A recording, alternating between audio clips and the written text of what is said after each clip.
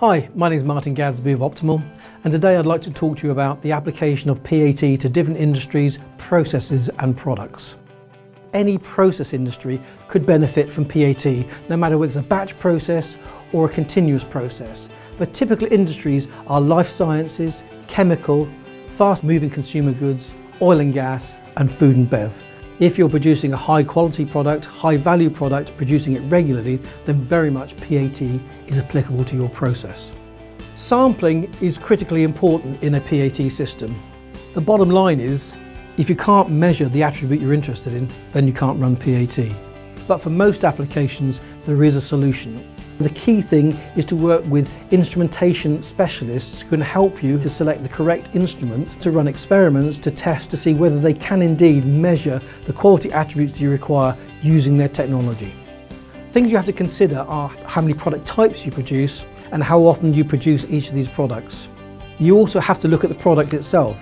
Is it homogeneous? Is it heterogeneous?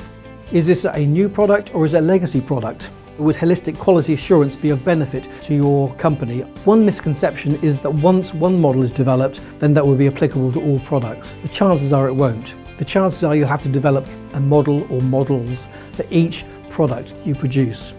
If you're scrapping a lot of high-value product, then PAT is for you. If it's a new product, the scale-up time can take a long time. You might be talking months. Now, if you can cut months off of the time taking a product from R&D to manufacturing, then that can be effectively an extension of your patent life. And if you've got a high-value product, then extension of your patent life is big money.